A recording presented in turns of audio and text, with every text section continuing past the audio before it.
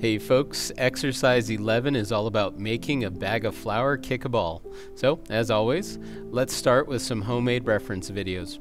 After studying the footage, it's time to pull out the essential poses and sketch them to match your character's movement. While examining the footage, it's a good idea to think about the principles of animation that could be used to embellish the performance. When looking over the images, I think arcs and follow-through really stand out. In the animation software, I'll start by drawing in all of the extreme poses of the character. I have the ball on a separate layer because I don't intend to animate it until I've got the main character's movement completed. When looking at this motion test, I'm really happy with the energy and the movement given the way the bag rotates and moves.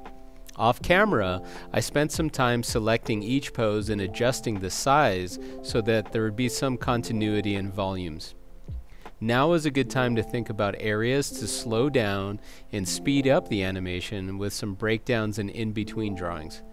So at this point, 11 videos into this big project, the processes are basically the same.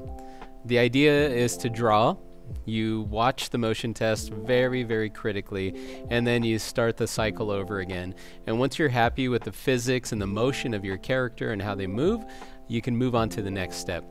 So here's a rough pass with all of the in-betweens and the movement of the ball included.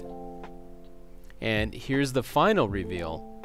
So as always, I hope you find something beneficial to your learning in these videos, and I hope you go give this a shot.